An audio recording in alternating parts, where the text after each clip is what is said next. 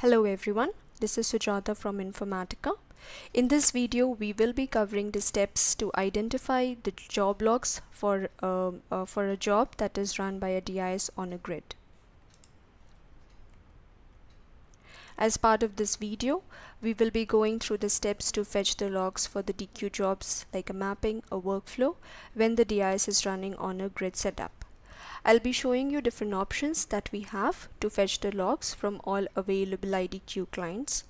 And especially when the DIS is running on a grid, it is important to know the node on which the job has been dispatched to get the logs if we want to log into that particular node and download it.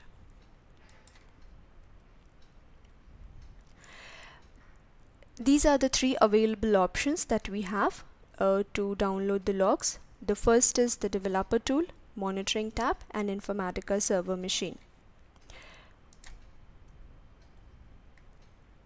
So once the job completes, we see an icon in the Progress tab in the Developer Tool, and that can be used to download the log from. Let me show you that by logging into the developer client. So this is my developer client, and I have just run one of my mapping. As in the Progress tab, you can see I have a link stating that the mapping is successful. Now if I click on this link, I get an option to go to the log and view it. So this is the first option that we have. The second option would be to log into the Informatica Monitoring Tab and then download the log. So this can be used for a running or a completed job. So the monitoring MRS has to be configured for this, and post that if a user wants to view the log, he has to go to Informatica Admin Console Monitoring Tab, select the DIS which is used to run the job, and get the log for the job.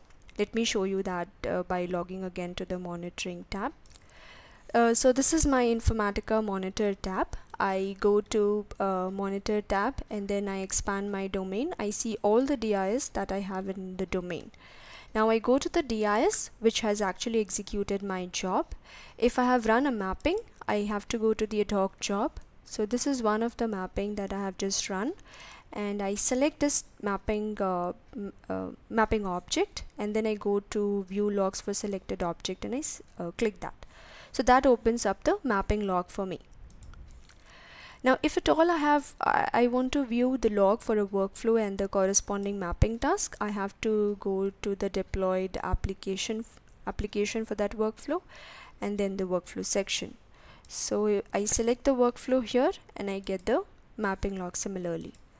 Again, for the mapping task, I have to expand the workflow, select whichever mapping task I want to check the logs for, and then again fetch the logs by selecting that icon. The third option is if a user wants to fetch the logs from the server machine directly, like logging into one of the Informatica node where the DIS is running, and then download the log. So for that, it is the steps would be, first of all, we have to identify the node on which the job has been dispatched. Since the DIS is running on a grid, the job can be dispatched to any node, and so it is important to first identify the node on which the job has been dispatched.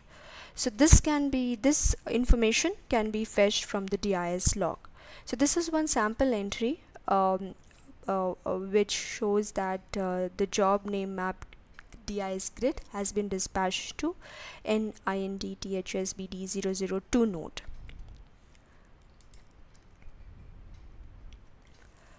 So following this, the user has to go log into this particular node and download the mapping log from the log directory, whatever is configured for the DIS.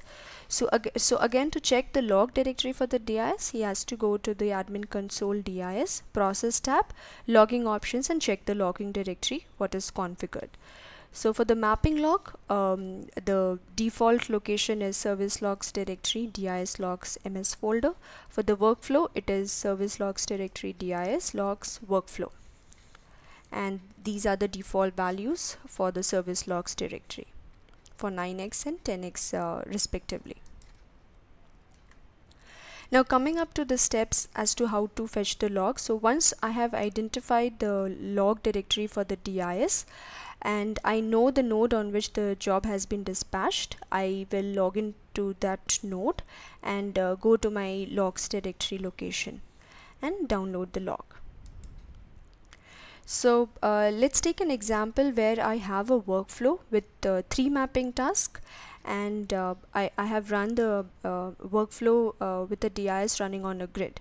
Now the scenario is I want to fetch the logs for the workflow as well as mapping task by logging into the node.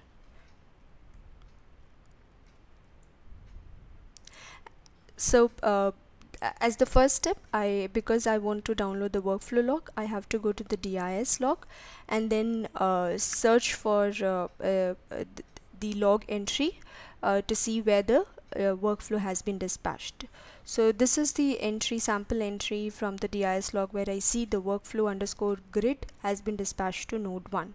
Let me show you that from my log once. So this is the sample entry from the DIS log which shows that the workflow has been dispatched to node 1. I then go to node 1 and the workflow folder, and I get to see the workflow log for the same.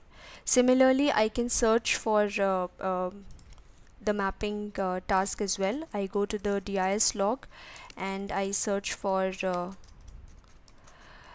search with the mapping name, and I see that the 3 mapping tasks that were there in my workflow has been dispatched to node 2, 1 and then node 2 again.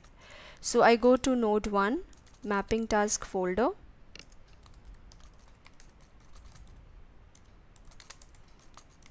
and I see the one of the mapping task log over here.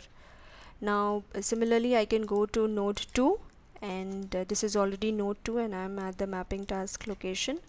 So I list here and I see the job log for the 2 mapping task here.